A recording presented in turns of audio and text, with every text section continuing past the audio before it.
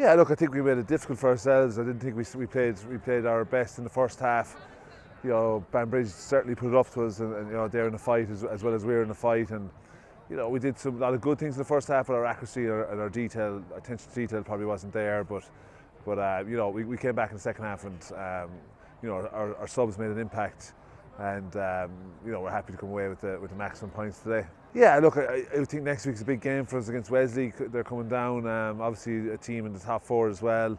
Love to see a big crowd there. There was a massive crowd the last day at our last home game. Great to see the Shannon people out supporting the team. You know, the lads put in a lot of effort. They put in a lot of effort in this year, and it'd be nice to get a crowd out there just to appreciate that. And we certainly appreciate what the players are doing. An opportunity next week. It's just another game. Go out there and play our best, enjoy it, and we see what happens from there.